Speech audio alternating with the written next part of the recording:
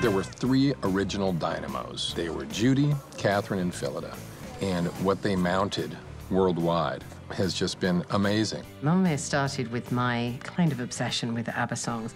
I have a dream. Judy came to me and said that I have this idea. I want to do a show loosely based on ABBA songs. Björn said, you know, I think you have something here with your idea. And if you really do find the right writer, Benny and I will support you. And I found Catherine Johnson. Jude said to me, you can use the whole ABBA back catalogue. The songs did have to lend themselves to and drive the narrative. So I went home and just read the lyrics of everything. And, you know, we knew Winner was going to be in there. We knew Dancing Queen was going to be in there. But sometimes it felt like putting a very unwieldy bit of jigsaw together. And other times, like with Slipping Through My Fingers, as soon as you think mother-daughter and you've got a song like that, it's just, wow, this could only be for Mamma Mia. This intelligent, witty way that the old lyrics are used to bring the story forward. I'm Catherine Johnson's biggest fan. I am. This was definitely the musical that Benny and Björn didn't realise they'd written. I took the gamble, if one could call it that Phyllida had never directed a major musical, but she had directed major, highly successful opera and theatre. I quickly found out that as soon as you sang one of these songs and you put another actor listening to it, you were in a drama. So many of the songs just had this incredibly tight, dramatic structure, and scenes were suddenly kind of building and character around them. So when you're near me, darling. Even while we were making the stage show, we imagined what it might be like as a film.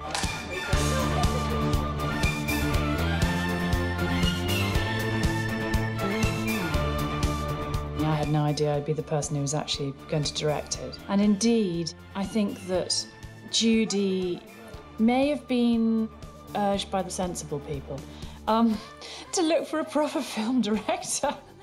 And I think she went off and, you know, met a lot of quite venerable directors. Of course, Mamma Mia meant everything to me, but I just decided I wasn't going to let it ruin the next few years of my life if I found that Steven Spielberg was directing it.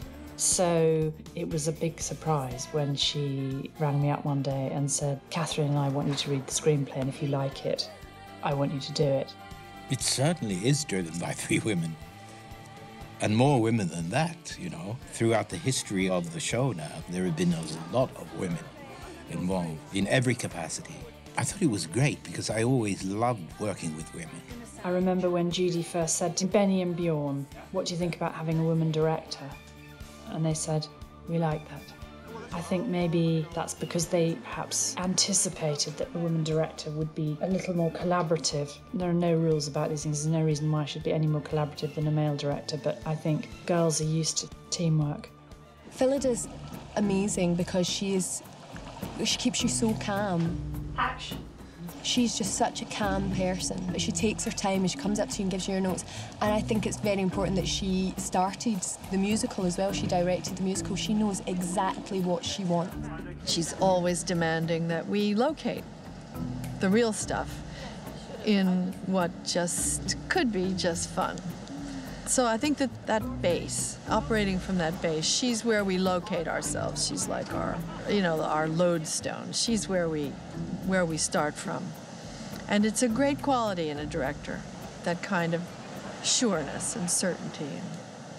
It's great. It's a really interesting process for me because Phyllida works through improvisation. She works through giving the actors a lot of space, which in a sort of way is the antithesis of choreography. Because choreography, in a way, is you come in there and you go, okay, everybody, 5, 6, 7, 8, here we go, bish, bash, bosh, boom, boom, boom, boom, boom, and you've done it, and you've created the picture.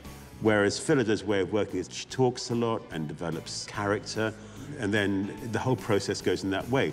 We have women running the show. It's just so beautiful and so easy and so comfortable and really pleasant. It's the kind of energy that wouldn't be there if they weren't there. Even though Lloyd hadn't directed a major motion picture before. Katherine Johnson maybe hadn't written a major screenplay. Those were just non-starter questions or things to think about because they know exactly what Mamma Mia is. There's a sort of a confidence between the three of us and a trust. Judy is a brilliant producer in that she really understands about process. She's been brilliant at putting teams together and letting them get on with it. There's a feeling of, you're the director, you're the designer, you're the writer, do it. And I will be there to have a critical eye, but not like hovering. And Katherine is also, you know, a fantastic collaborator. She's very unprecious about her writing. There's a point beyond which she can't be pushed when she knows that, you know, that ceases to be Mamma Mia if you push us over that line. You can dance, you can shine, having the time of your life. Ooh, see that girl, watch that scene, digging the dancing queen. Of course, Katherine conceived the dynamos. She didn't base them on us, but there is one amongst us who is quite high maintenance and who needs, you know, a lot of luggage when she goes on holiday. And then there's one amongst us who's, you know, holds the fort while everything's crumbling around her ears. Once you put Phyllida into the sort of director's role, she has to be Donna. She is in charge. I've been running this hotel for 15 years and I have never had a day off. And I've always felt that Rosie was very much based on me. You know, she's the one who kind of scuttles along behind, making rude comments about everybody. I bet you don't remember me. Not with all that plastic surgery. That's more me than anyone else. Mamma Mia was created by three women, and it is about three women. And there was never any intention to be banging any feminist drama in any way, but it is a kind of zeitgeist of women today. It defines mood and spirit. I was cheated by you, and I think you know when. It is about women that broken hearts, work hard for a living, have been married several times. You see built into it, there's something just very forgiving about being human and being female and all the things that go with it. Things women understand.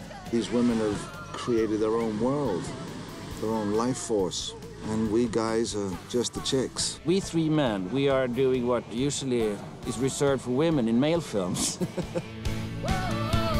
Mamma Mia, here I go again. My, how can I resist ya? Mamma Mia, does it show again? My, just how much I missed ya. That is not unfamiliar to me, I have to say.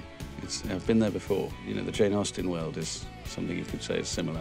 Bridget Jones films and seen through a woman's eyes. So they tend to sort of wheel me in when they need, you know, someone to be the side salad.